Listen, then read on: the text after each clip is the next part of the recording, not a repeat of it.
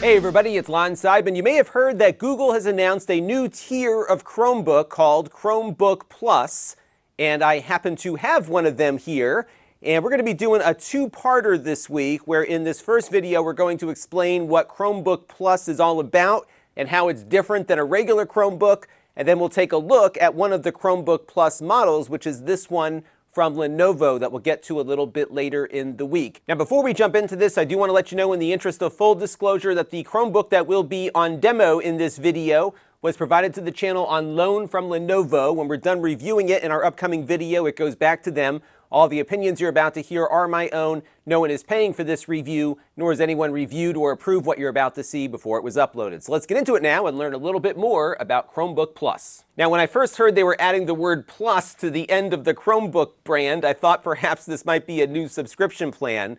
It is not, though, a subscription plan. It is a hardware specification, and there are some features that come along with that specification due to the added horsepower. It's kind of a premium tier, although the pricing on these is not all that outrageous. They start at around $400 for the minimum configuration that meets the standard.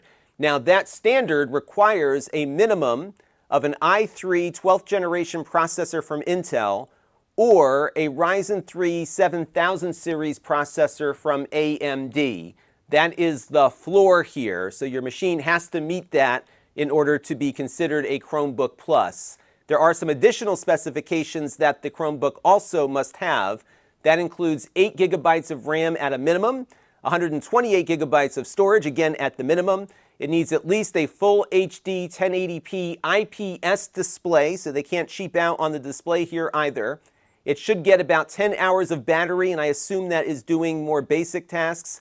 And it also needs to have a 1080p webcam with noise reduction. Now, if you have an existing Chromebook that meets these minimum specifications, it will become a Chromebook Plus in the coming weeks when Google starts pushing down your regular Chrome OS updates. So some of the features that you're going to see here will show up on your Chromebook, but again, it has to meet this minimum set of specifications. Now, on the surface, there isn't much of a difference between a Chromebook Plus and the regular Chromebooks from a user perspective, because they're not taking any features away from the lower tier Chromebooks. So you could still install your Linux applications, you've got your Android apps here, and of course you have the Chrome browser that will also run like it did before. They are, though, adding some significant new features in the near future, which are not yet available at the time I'm shooting this video. And most of those involve generative AI, where you'll be able to have AI insert text anywhere in the operating system where there's a text input, for example. They're also going to let you change your wallpaper with generative AI suggestions. A lot of cool stuff related to AI that will only be available on the Chromebook Plus, although I think a lot of that stuff is going to run server side.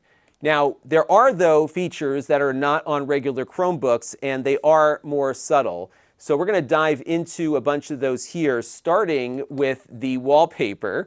So on Chromebook Pluses, if you go into your wallpaper, you will see that you'll have the option to use some of these exclusive to Chromebook Plus wallpapers. And what will happen with these two here that were available at the time I'm recording, the wallpaper will change throughout the day here. So right now I'm kind of in the morning, so we've got more of a morning look here to my wallpaper, but as the day progresses here, it will kind of adjust to the time of day. Nothing spectacular, but kind of a nice little personalization, and over time they will be adding more and more of those to the mix.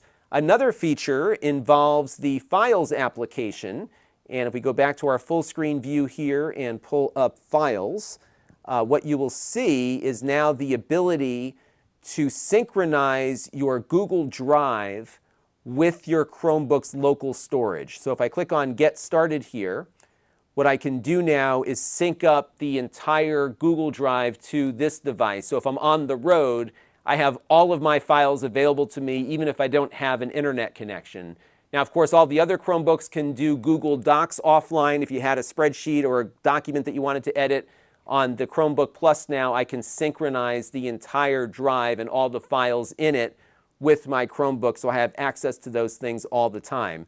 The problem with this feature is that you do need to have enough local storage to make it work. So at the time I'm recording this video, if you've got 600 gigabytes on your Google Drive and only 128 gigs on your Chromebook, you're not going to be able to do any synchronization. It would be nice for them to add some features to allow you to choose which files or folders you want to keep in sync. And I think that's something that is going to be relatively easy to add in software over time, but right now it's an all or nothing proposition. All right, this next feature involves the webcam. We're recording at 1080p on our Chromebook with the built-in camera application, but these camera controls you're going to see apply universally. So when the camera is activated, you're going to see a little icon here pop up on the bottom of your Chromebook taskbar, and there you've got quick access to your mic where you can mute it immediately. You can also turn your video off right away too if you need to. And then what you've got are some additional controls that will pop up here. Now I'm going to turn off my lights here in the studio real quick, and that's going to make things a lot darker. And you can see the camera does a pretty nice job on its own kind of filling things in, but I can also enable the improved lighting feature here, which will try to improve things a little bit. What's funny is it's trying to bring up the brightness in the most shadowy part of the image here, but it looks like it could do a little bit better on the other side of my face. But it gives you an idea as to how this works, and it looks like it's going a little better now.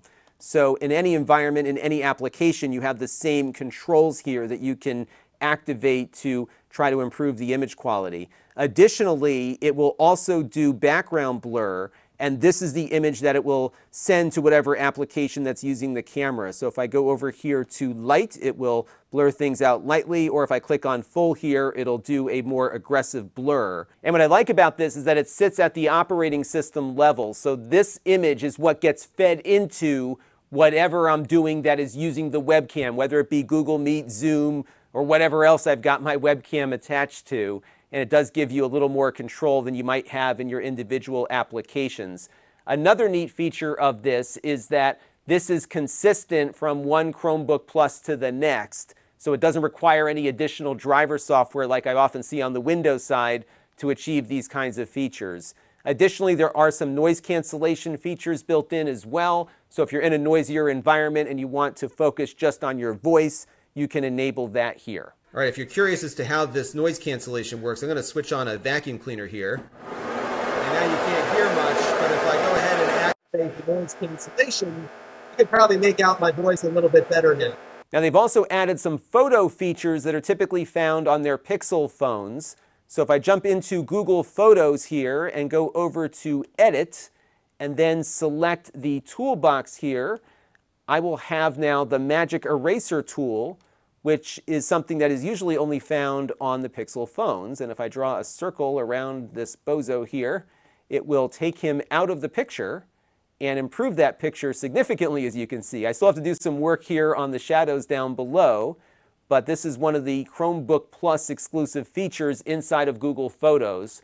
Another one is the ability to have it create portrait mode photos from your regular pictures that you've got in your library. And you also get access to their creation features inside of Google Photos. Again, something you might have on your phone, but now you've got it on your Chromebook, and you can create collages, movies, and even some of these really cool cinematic photos. And I would imagine that Google is also hoping that the Chromebook Plus standard will bring some more robust applications to the Chrome OS platform. This application is called Luma Fusion, and although you can install this on just about any Chromebook, they did make some optimizations targeting the two processors that are currently in the Chromebook Plus specification. It is still very rough around the edges, especially compared to DaVinci Resolve, which you can find for free on the Windows platform.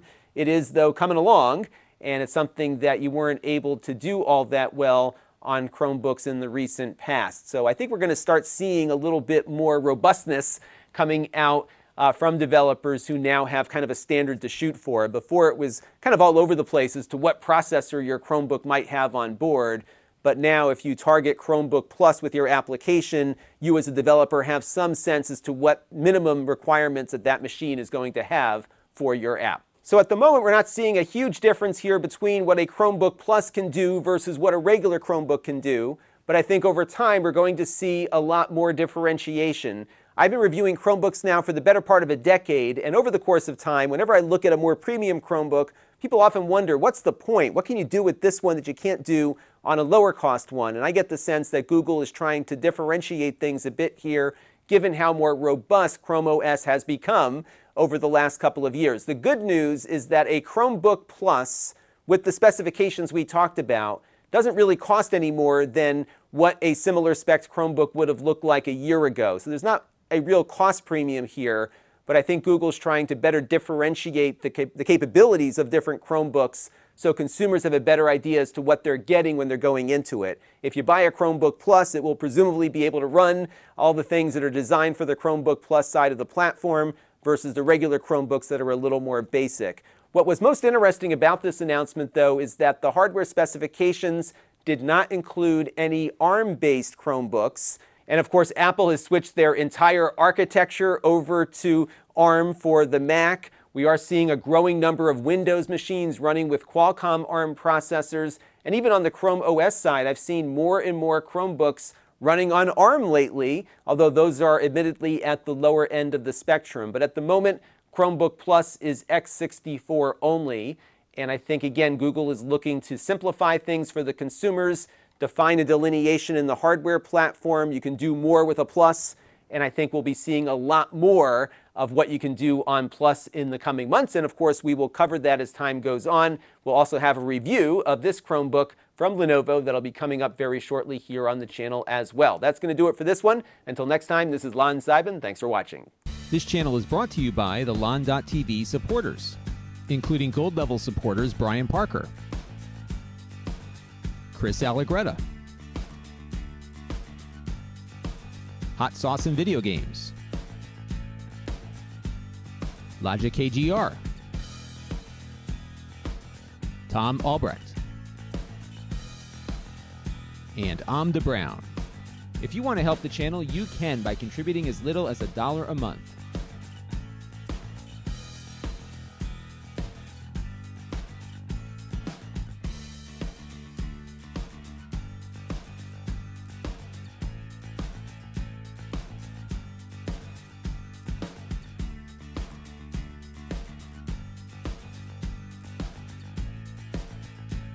Head over to lon.tv/support to learn more.